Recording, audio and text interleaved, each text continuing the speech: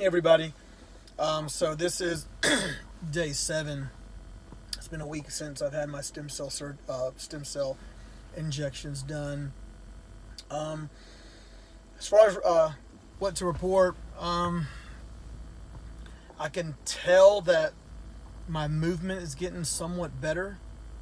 I still have some soreness at night, especially when you're leaning or sleeping on that particular side. You will have some discomfort. So I've kind of been woken up at night. Been taking some Tylenol, and a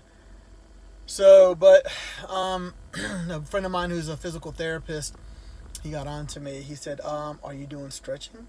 Are you doing any rehab?" I said, "Yeah, no." He goes, "You need to do that."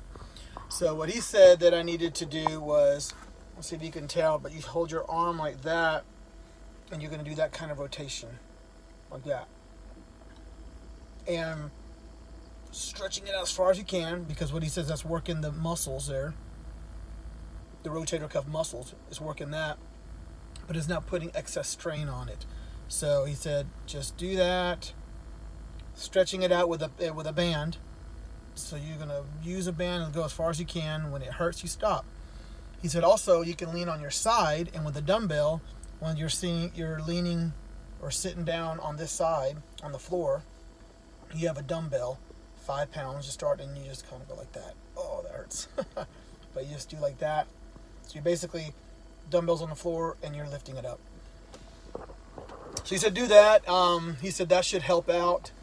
That'll strengthen the muscle and the tendons and all that. I'm hoping that my stem cells will take place, and hope that muscle grows back. And I certainly don't want surgery, so don't really have a whole lot more to report than it's been a week, and I feel like I am, my range of motion is getting slightly better. So I mean, he said, the doctor said in about 2 to 3 weeks I should tell. I think I could tell now, so it's been about a week. So that's all I got to report, and I'll check back with you guys probably in another week or so and let y'all know.